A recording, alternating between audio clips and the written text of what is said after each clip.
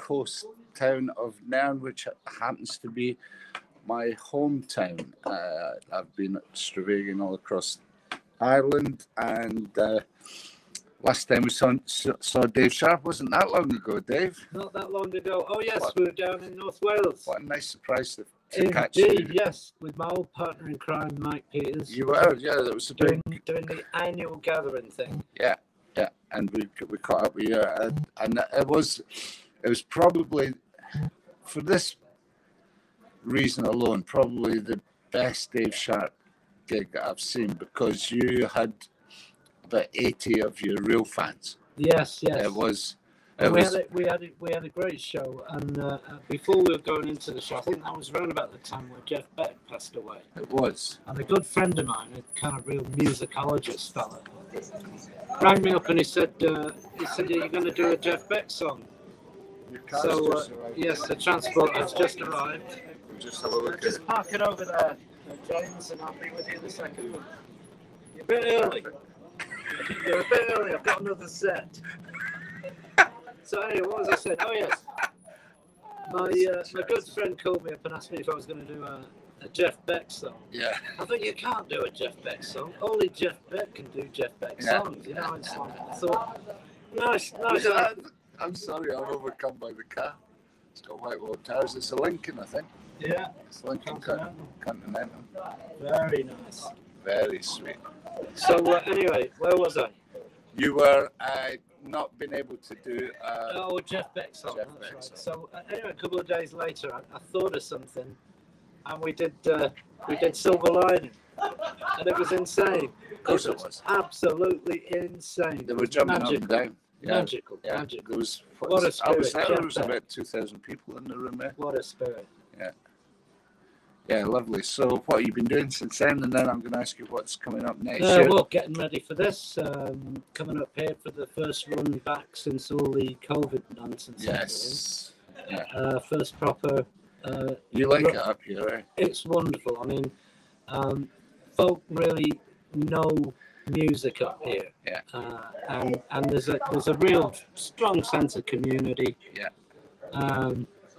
And it's wonderful to play music in that sort of setting. You know, you can really get deep into it and put it out there. You know, and your spirit's always uplifted when you get out here. It's wonderful. So after this, I'm heading down to Cardiff. Yeah. After Nairn, we'll go down there next week to do a thing with Mike again. Yeah. I think there's some kind of a big orchestra and choir planned of some kind. Nice.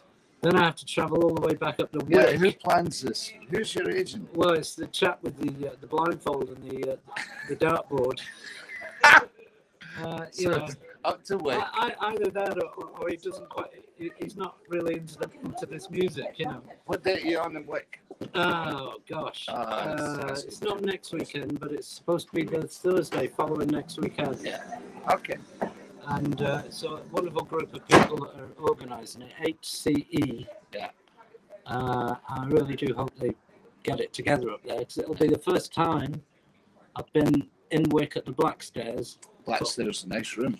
In almost about 7 years, Yes. if not more. Yes. I usually go up to Thurso. Yeah. And things have changed around a little bit up there. So No, it'd be nice to get back to Wick. Yeah. And all those wonderful, beautiful, crazy people. Yeah. It's a lovely thing. It's nuts up there. And then back For those that might be tuning in from elsewhere, we're in the Highlands of Scotland, which is pretty far up in the British Isles. We're near Inverness, but Wick and Thurso is another 100 miles. Next stop, you fall off the edge. It's another 100 miles, so it's another part of the world altogether. And then, of course, after that, we're going to play for the wonderful trawler people in Fraserburgh. Right. Okay. We always have a great time doing that Yeah. at the harbour bar. Yeah. And then it's on down to. You've got that festival. Yeah. I just got a call to do the McMurray Festival in Elgin. Yeah. On the Sunday. I'm really excited about that. Yeah. So many good friends are going to be there. Yeah. Big country. Everybody's going to be there on Sunday. Yeah. I can't remember who's all playing. I got a call. Can you come and squeeze yourself onto the bill. So Nice. I could not possibly turn it down. Excellent. So that's Elgin. That's coming up. And then it's off back to Manchester and on down to Devon from there. Oh, well. Okay, well, that's a whole other run, yeah. So, what's your feelings on how the atmosphere is out there in folk and roll? Well, obviously, because there's nobody more with their finger on the pulse of the venues and stuff. It's obviously changed night and day after the last 3 years, you know. And it just feels like everybody's slowly coming back together again and getting a bit more confident about things. You know, on a personal level, I feel great being back out on the road again. That's so do I. You know, I was just going crazy. 3 years of distraction, you know. Yeah. But it feels good. Everybody seems to be in tune. Yeah. I'm feeling good. Have you got some stuff coming up with Mike? Yes, this will be this Cardiff thing. Just that one gig. Yeah. That's, for now, yeah. That's an extravaganza. Okay, so I've got the website address up there. Anybody can get through to davesharp.org. All the dates will be there. Dave's very receptive if you send an email from that particular site. Absolutely, do what we can, yeah. And if you can catch him if you can, because he's going to be somewhere near you. Thanks, Ron. I appreciate it. Great. So what we're going to do is great. And to come to my hometown and find a Davbe Sharp gig waiting for me on the first day that I came. This is my dad's boozer. You know this place from a long time ago. I know. I used to yeah. drink here, and I had my first. And I said this in another broadcast.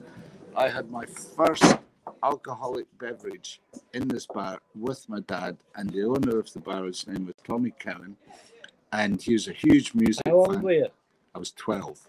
You should be locked up. I know, my dad says, give that. Locked up. That's what he did. That's what you did in those days. It was, I'll give that boy a shandy. And it was I've heard that one before. Anyway, so the boy got a shandy, and we got to listen to Srg Peppers' Lonely Hearts Club Band on the day of its release in this bar right here. So we're at the Havelock. Wonderful. Thanks, Rob. Thank you very much, guys. See you later. We're all out of here. Thank you. I'll come back with a song from the set in the second set because it's a game of two halves. It's a game of 2 hours, right? I better get to work. You better get. That's us. Thank